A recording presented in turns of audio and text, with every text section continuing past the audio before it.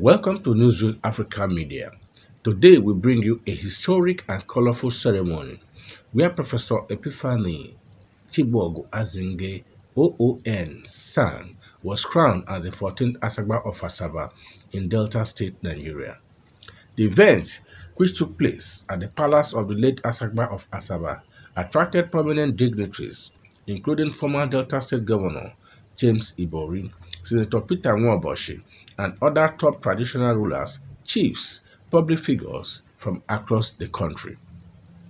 The coronation followed the election of Professor Azinge in August 2024 by the 5 quarters of Asaba Kingdom, a process which was described as transparent by Ochendo Asagba, Engineer Louis Edozie, who had been serving in a regent capacity since February 2024 after the passing of his father, the late Asagba.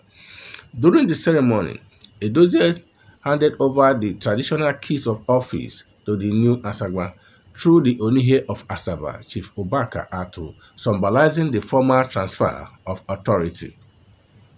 After receiving his mandate, the new Asagba was anointed and formally crowned in a moment that marked the beginning of a new chapter for Asaba.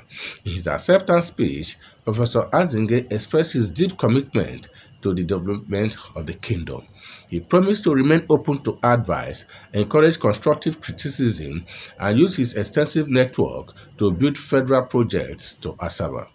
He also vowed to work closely with both the Delta State Government and Oshimiri South Local Government Area to achieve the kingdom's transformational goal.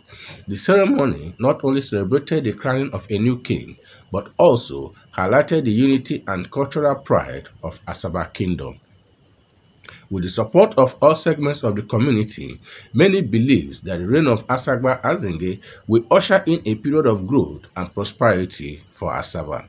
This is Newsroom Africa Media. For more updates, don't forget to like, share, and subscribe. Thanks for watching.